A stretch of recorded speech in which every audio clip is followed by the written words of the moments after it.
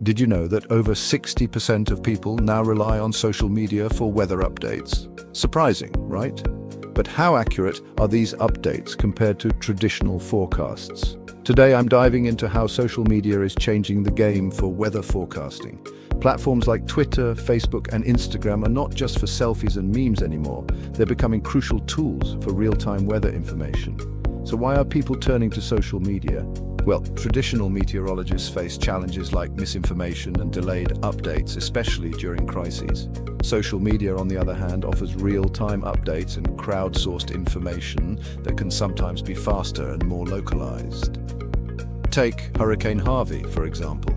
During the storm, social media was flooded with real-time updates, videos, and photos from people on the ground. This grassroots reporting provided a level of immediacy and detail that traditional outlets struggled to match. But it's not all sunshine and rainbows. Misinformation can spread just as quickly.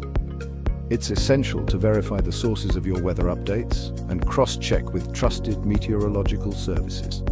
Despite these drawbacks, social media has become an invaluable tool for meteorologists. It allows them to engage with the public directly, gather real-time data, and even correct misinformation on the fly.